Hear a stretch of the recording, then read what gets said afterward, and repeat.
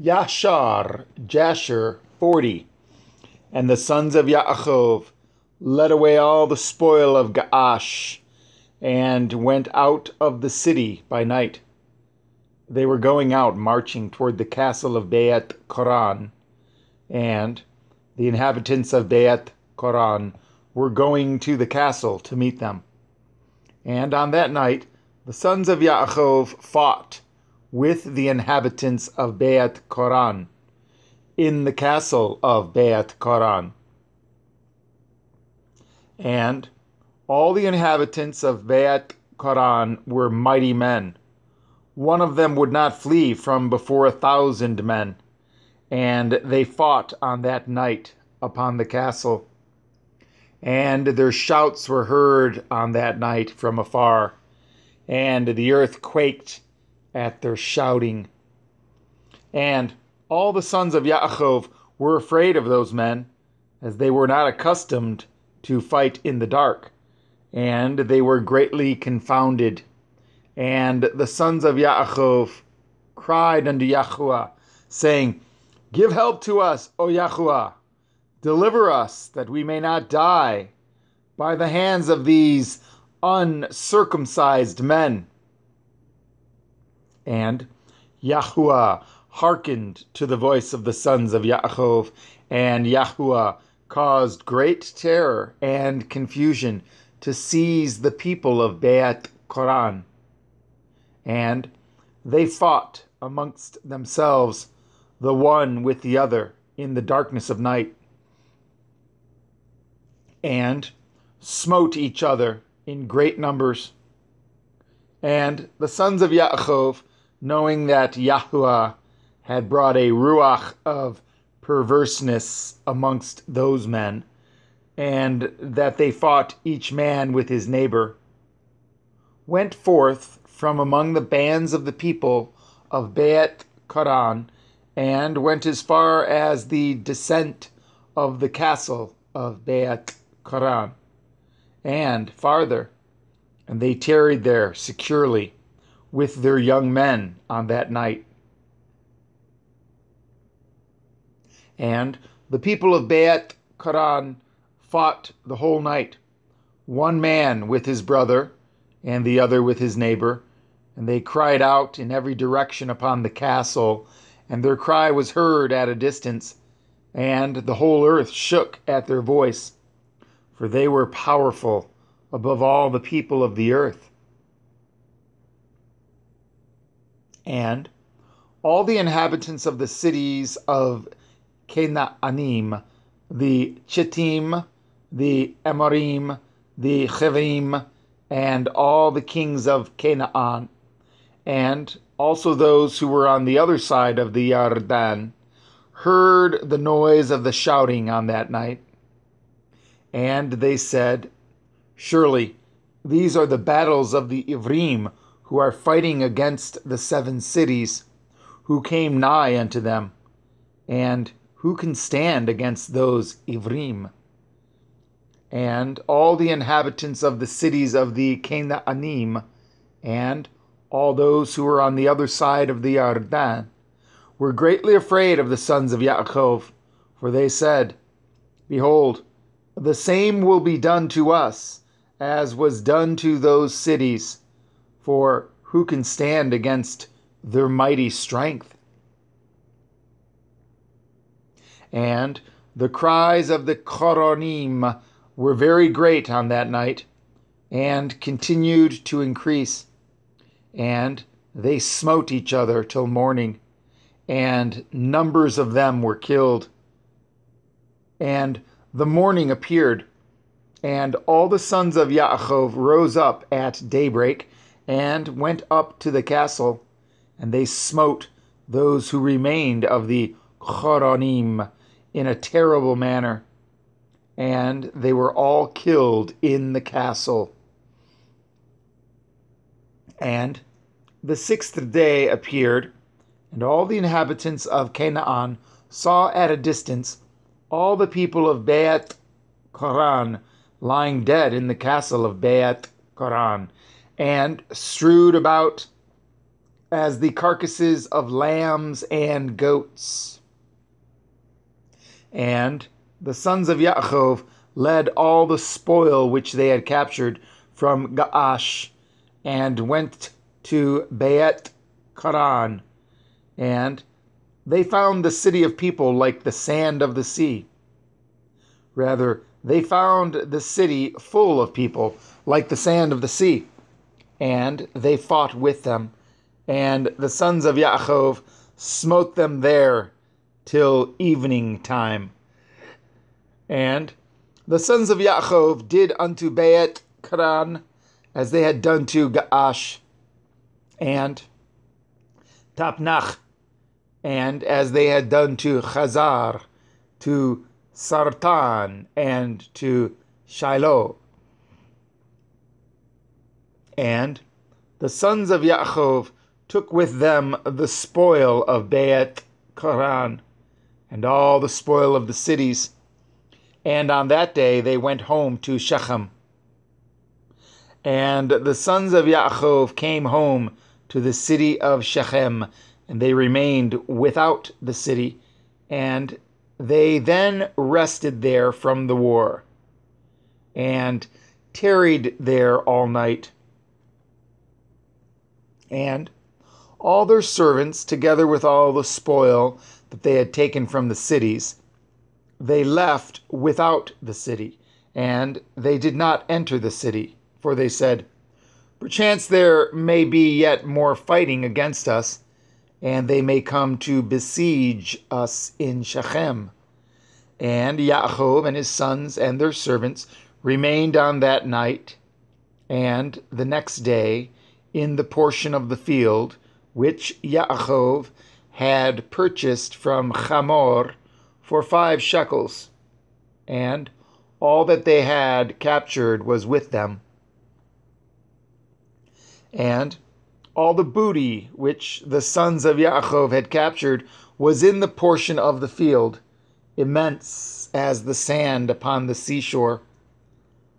And the inhabitants of the land observed them from afar, and all the inhabitants of the land were afraid of the sons of Yaakov, who had done this thing. For no king from the days of old had ever done the like. And the 7 kings of the Canaanim resolved to make peace with the sons of Yaakov, for they were greatly afraid of their lives, on account of the sons of Yaakov.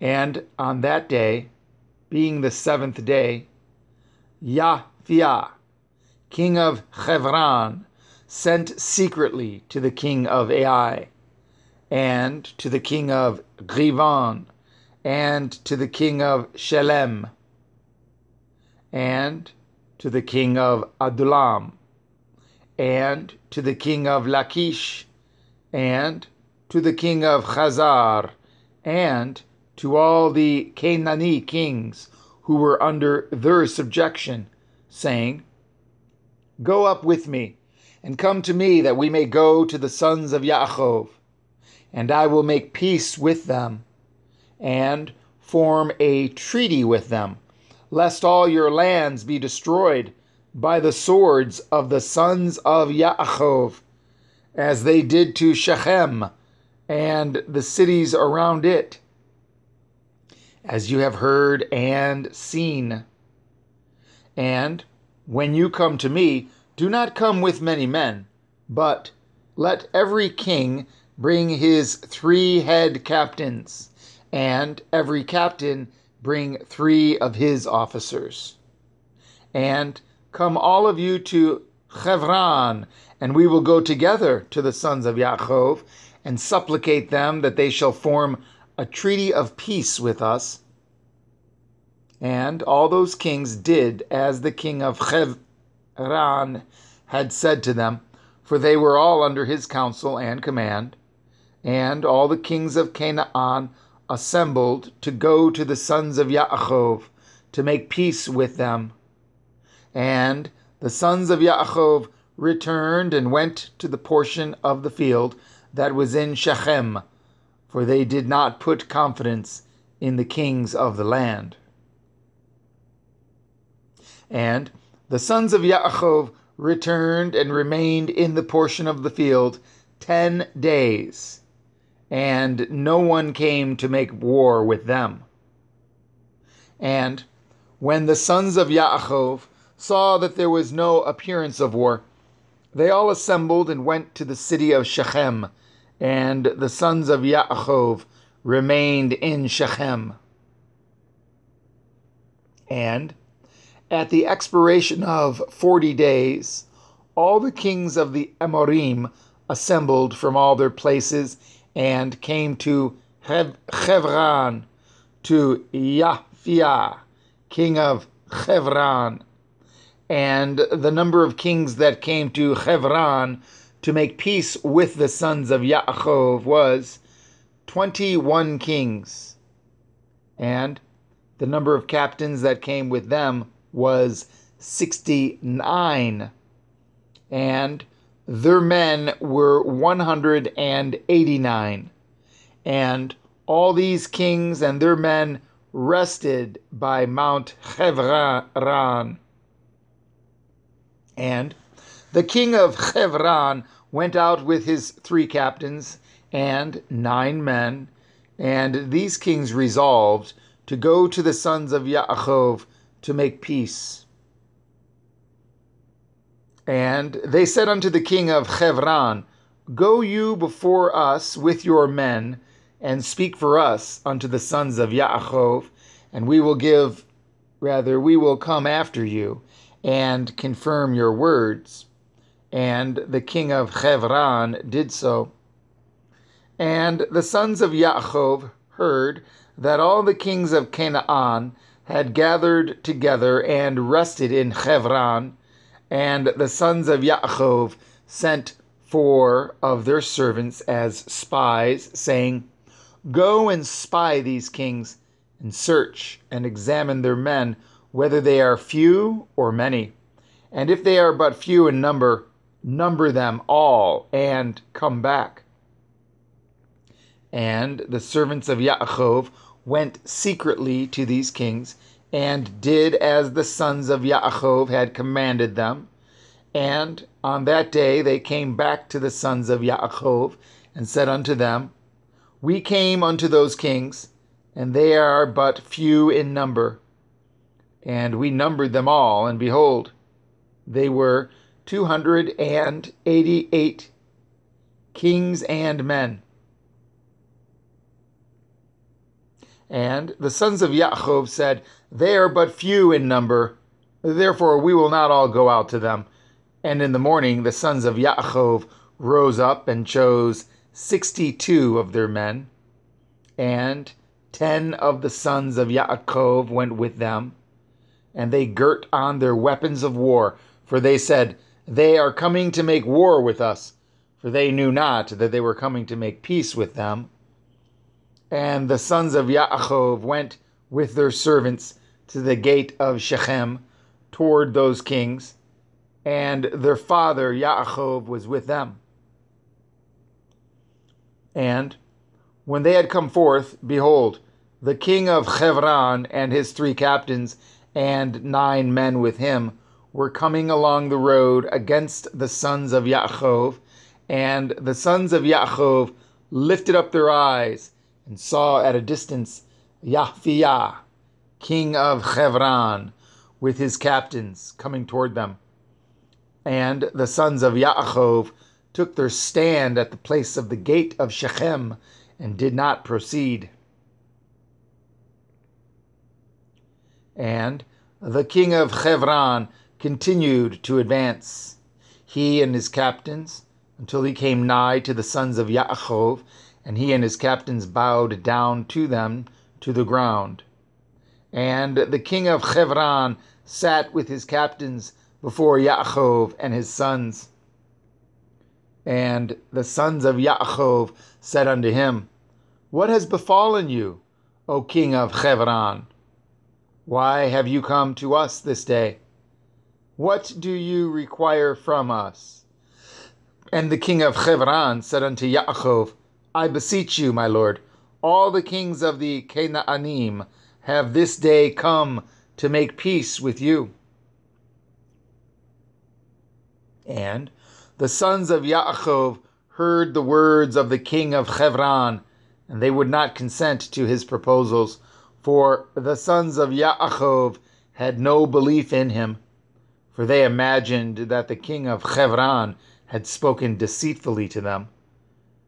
And the king of Hebron knew from the words of the sons of Yaakov that they did not believe his words, and the king of Hebron approached nearer to Yaakov and said unto him, I beseech you, my lord, to be assured that all these kings have come to you on peaceable terms, for they have not come with all their men. Neither did they bring their weapons of war with them, for they have come to seek peace from my lord and his sons. And the sons of Yaakov answered the king of Hebron, saying, Send you to all these kings, and if you speak truth unto us, let them each come singly before us. And if they come unto us unarmed, we shall then know that they seek peace from us. And Yaphiah, king of Hebron, sent one of his men to the kings, and they all came before the sons of Yaakov, and bowed down to them to the ground. And these kings sat before Yaakov and his sons, and they spoke unto them, saying, We have heard all that you did unto the kings of the Amorim with your sword and exceedingly mighty arm, so that no man could stand up before you. And we were afraid of you for the sake of our lives, lest it should befall us as it did to them. So we have come unto you to form a treaty of peace between us, and now therefore contract with us a covenant of peace and truth, that you will not meddle with us, inasmuch as we have not meddled with you. And the sons of Yaakov knew that they had really come to seek peace from them, and the sons of Yaakov listened to them and formed a covenant with them. And the sons of Yaakov swore unto them that they would not meddle with them, and all the kings of the Canaanim swore also to them, and the sons of Yaakov made them tributary from that day forward. And after this all, the captains of these kings came with their men before Yaakov, with presents in their hands for Yaakov and his sons, and they bowed down to him to the ground. And these kings then urged the sons of Yaakov and begged of them to return all the spoil they had captured from the 7 cities of the Amorim, and the sons of Yaakov did so. And they returned all that they had captured, the women, the little ones, the cattle, and all the spoil which they had taken, and they sent them off, and they went away each to his city. And all these kings again bowed down to the sons of Yaakov, and they sent or brought them many gifts in those days. And the sons of Yaakov sent off these kings and their men, and they went peaceably away from them to their cities. And the sons of Yaakov also returned to their home, to Shechem. And there was peace from that day forward between the sons of Yaakov and the kings of the Canaanim, until the children of Yashara'el came to inherit the land of Canaan.